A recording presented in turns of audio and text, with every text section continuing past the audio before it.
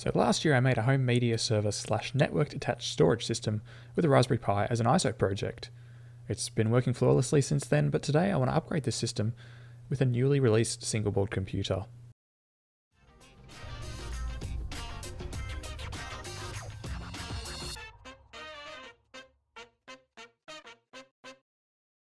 My Raspberry Pi based system has been working reliably for over a year now. It's been running Open Media Vault version 4, which gives me all that I need in the way of the ability to stream 4K media, have access to Docker apps, and just about as fast as the connection as a spinning disk can offer. But truth be told, it isn't all roses and sunshine. I do still sometimes have issues streaming media on the Raspberry Pi, particularly at high resolutions or when I need to transcode. But today I'm about wants, and for that I'm going to upgrade my NAS with a Zimaboard. This Celeron-powered single-board computer is from a 2021 Kickstarter project. I picked up the Zimaboard 432 variant with a quad-core Celeron N3450 with 4GB of RAM and a rated TDP of just 6 watts. So there's not that much that comes in the box, just a quick start guide, a SATA plus power cable for use with a single 2.5-inch drive, the Zimaboard and a 3A power supply, but no Australian adapter unfortunately. It has Debian Linux pre-installed and supposedly 1080p transcoding capabilities with Intel QuickSync, so I'm hopeful this will be a worthy upgrade. So whilst my Raspberry Pi based system worked well, it had some drawbacks, transcoding and high CPU usage being one of them. Also, it lacks a desktop environment by running Open Media Vault. The use of the USB to SATA adapter means I can't monitor hard drive smart data, and it also requires a bespoke solution to powering the hard drive. With the Zimaboard, I get dual SATA 6GB interfaces, dual 1GB Ethernet interfaces, more USB 3 ports but less USB ports overall in the Pi, but also a PCIe Gen 2 1x4 interface for expansion cards like 2.5GB LAN or Wi-Fi. Anyway, the aim of this upgrade was to allow to design in some redundancy to my home NAS. Now I have dual SATA ports and all the benefits that come with them, I feel comfortable running a second hard drive. To do so, I picked up a mini ITX case, the smallest I could find that fit 2 hard drives, and will use it in conjunction with an old 250W ATX power supply I have lying around. Add in some adapters and we should be able to power up the drives and the Zimaboard conveniently and conventionally.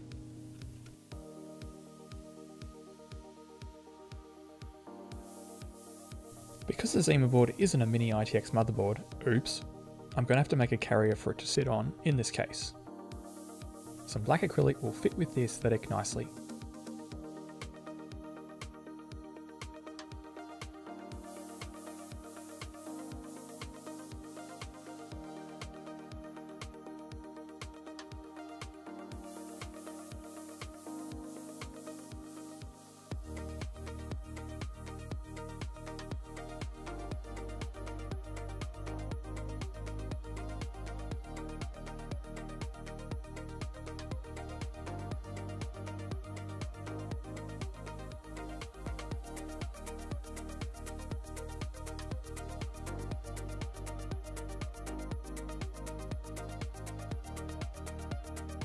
So for now I'm just going to fit one drive and make sure everything works before possibly nuking my old system's drive.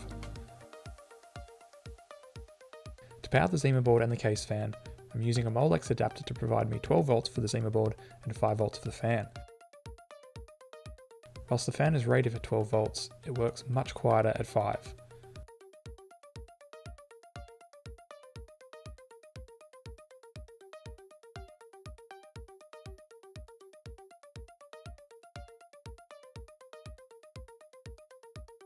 I also 3D printed an I/O shield so I could mount the rear access cables for a clean look. What you don't see here is me also fitting a USB 3 to header adapter cable so I could make use of the front panel USB 3 ports.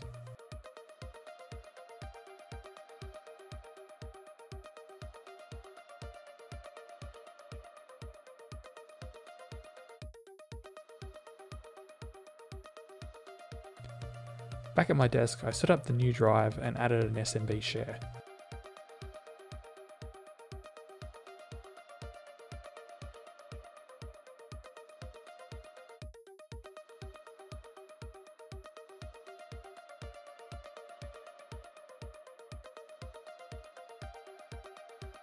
After getting this working, I proceeded to set up and test Plex.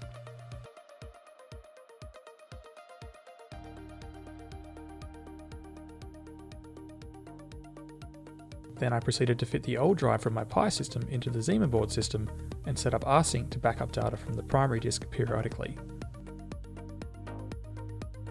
Rsync is a really simple file synchronization tool which I'll use to sync data weekly from the primary disk to the storage disk, and then on a monthly basis, errant files will be removed from the system that made it onto the storage disk as part of the weekly sync.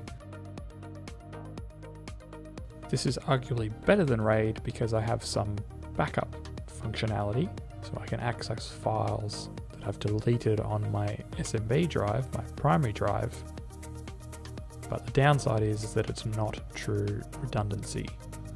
If the primary drive fails, there's not zero effort to get my system back up and running again. So how successful was the end result? Well, not so great actually. Transcoding was still failing and CPU usage was high. But then I remembered about Plex God mode, hardware accelerated transcoding. Enabling this helped tremendously, and I could transcode on devices I previously couldn't with CPU headroom to spare.